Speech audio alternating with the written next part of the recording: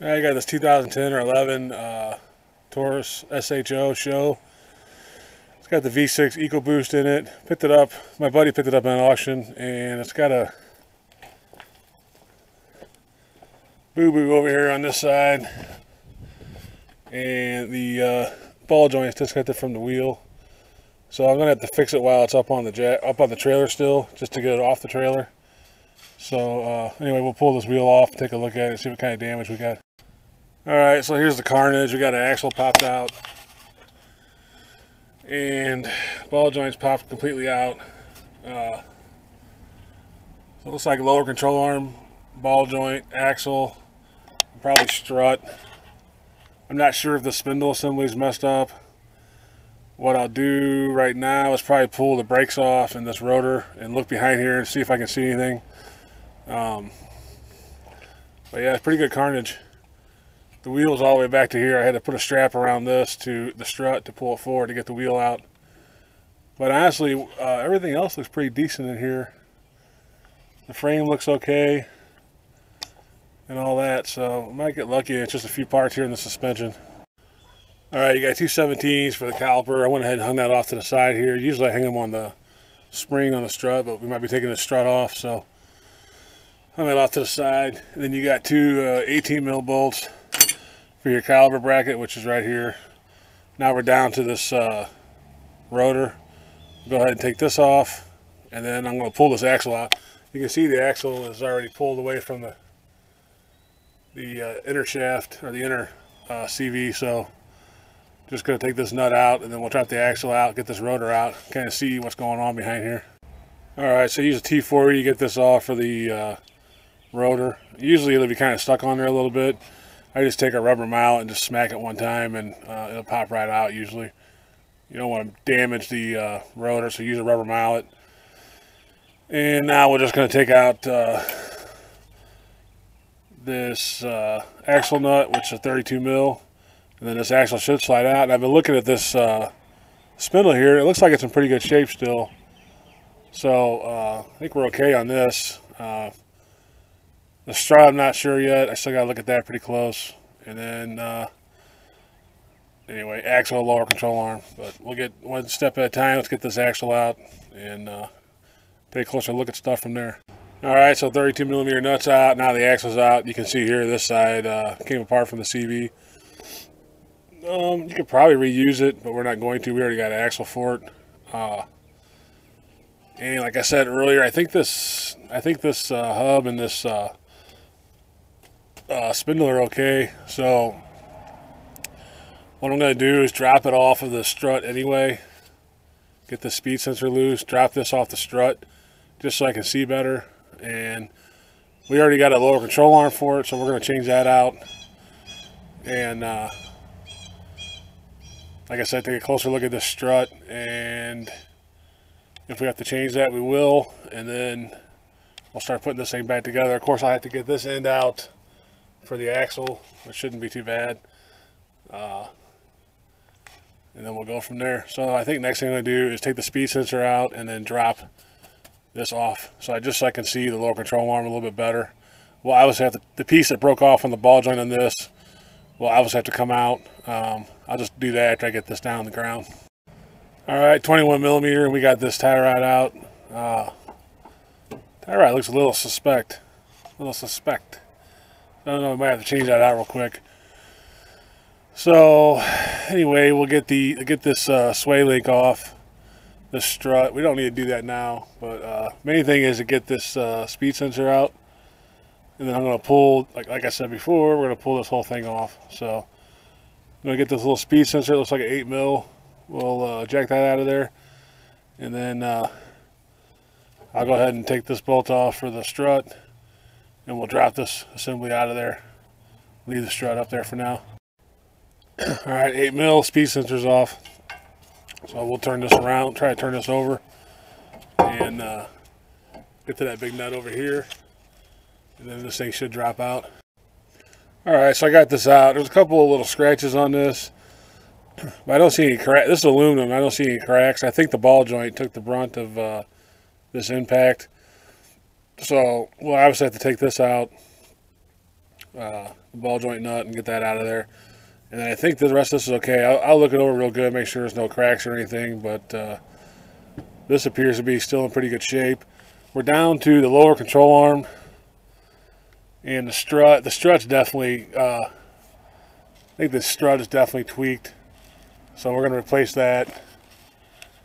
It almost looks like it comes down and then bends out like this. And so anyway, I think next what we'll do is drop this lower control arm out.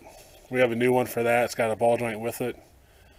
And we'll get that other axle out, other piece of axle out, get this sway link off, and drop the strut out, and go from there. Actually, I might drop the strut out now, just get it out of the way, and then we'll go for that lower control arm next. 15mm nuts to get the strut off. You can see here, it is bent, and it's bent up here too. The shaft is bent, the entire strut cartridge. So this thing's definitely wasted. So now we're down to this. We're going to do the control arm and get that axle shaft, that other half shaft out, and then put the new control arm on. Alright, so this is very unfortunate. I pulled the axle out, and this is what I found. This bracket bolts to the block, and you can see this is a piece of the block. If I can get you up there. Right there. The block is broke off in two different places, so that's not good. I don't know. This is supposed to go up there like this, and you can see there should be 3 bolts holding this in, I guess, and the block is completely ripped away from that. So all 3 bosses are destroyed. To put this axle back in. Alright, so it's been about a week later since the last clip you just saw on this Ford SHO that we got from Coparts. The magic of videos, we could stop it. So anyway, we went and took it to get it welded, that bracket back on. You can see there it's welded back on. A lot of welding places want us to pull the engine out to do that, and it didn't seem very feasible to pull the engine out just to weld the bracket back on. I mean, I understand there's a fire risk and all that, but I mean, the bottom line is you're not going to pull an engine out, take that bracket. If you're going to pull, you know. So anyway, that was what we did. Looks like it's a pretty solid job. So now we'll get back to putting this thing back together. So I think what I'm going to do next is go ahead and take this lower control arm off, and we'll get the new one on, and then we'll put the axle back in and start putting this thing back together and getting it off the trailer. It's actually been, we had my buddy trailer at 2 or 3 different places, tried to get it welded, and everyone kept saying, pull the engine, and you know, we're not going to do that just to get something welded back on the car, especially, that's, you know, a decent amount of access there, so there's really no reason to do that. I don't know, I guess some of these welders don't want to make money, but anyway, we found one that did, and he did it, and it's a pretty good fix, I think. Should be a nice solid fix. It's better than changing the engine out or any other alternative that we would have had. So let's get to work on getting this control arm off, and we'll go from there. Alright, so I got the lower control arm off. There's an 18mm bolt that goes up under the frame here. You got to get your ratchet inside here, and it goes through this way, and then you got 2 15 on one side and 18 on the other side nut bolt combination. There's 2 of them back here on the frame. Pull those 2 bolts out, and then this thing should come out with a little bit of finagling. Luckily the frame's not bent in any way on this car. With that impact that it had, that's definitely a possibility. But everything looks pretty straight and square on this, so we got lucky on that. So yeah, we'll just gotta, you know, this one's got ball joint and everything's completely screwed on this one. This is probably bent. I don't really know for sure. I haven't put up next to the new one to see, but I'm sure it is. It's got marks from the insurance saying it was bent. So anyway, we'll get the new one up in here. Anyway, we'll get the new one up in here and start bolting it back together. Alright, so I got the new control arm back in there. Basically just put the one bolt through, 18 mil, and your two over here. And just line up with the holes and start them, and then tighten them down. So I'm going to go get the steering knuckle and the axle, and we'll put the half shaft in to this bracket and get our knuckle and all that good stuff out here, and start rocking and rolling and getting this thing back together. Alright, so you just slide this shaft in and put the two bolts in the bracket, and if you're just doing the axle, you don't have to take this out. Actually, you can leave this in, separate it from here, but since we had that broken bracket and all that carnage, we had to take this out. So anyway, these are two 13 millimeter bolts. They bolted that bracket. That's back in. Now we can get our steering knuckle and our strut. I think what I'm going to do next is hang the strut from the top, kind of get that in place, and then we'll bring that steering knuckle and the axle in and start buttoning up the rest of this. So I think next we'll get the strut out, hang that down, and then we're getting closer to getting this thing back off the trailer at least. Alright, so I got the axle just kind of hung up, or not the axle, the strut just kind of hung up there. Now I'm going to put it in the half shaft, and then we'll get the steering knuckle up there and get it lined up with the strut here and start putting this back together. Alright, so we got the strut in, like I said before. We put the knuckle on, put the axle in. What I did was hook the knuckle to the strut first, put the bolt through, 21 mil, and then the other side holds it on its own. It's got a little retainer. And I bolted this in first, then I slid the axle in, torque down the axle, and then if you have your sway bar link disconnected, you can pull this lower control arm down pretty far and get your ball joint started. And that's a 21 millimeter bolt there, and I guided that back into here, so that's all bolted up. Put the tie rod in again. That's 21 mil, and then you may have to jack your lower control arm up a little bit to get your sway bar link to reach, which I did on this. So anyway, you just put it through the hole and get the nut tight.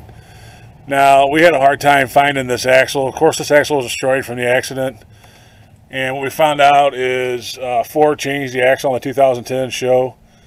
So they changed the bracket to the block, the bolts, the inner and outer axle, whole deal. So you may, if you have the original axle, you may have to switch over to the new stuff. What we ended up doing, because we had that bracket welded to the block, we ended up having this axle rebuilt by a local place here in St. Louis that rebuilds them. That way we didn't switch over, because there's no way we could switch over with this engine with that bracket being welded to the block. So now it's just a matter of putting the brakes back on, and then we'll try to get it off the jacks here and get it off the trailer and see what happens.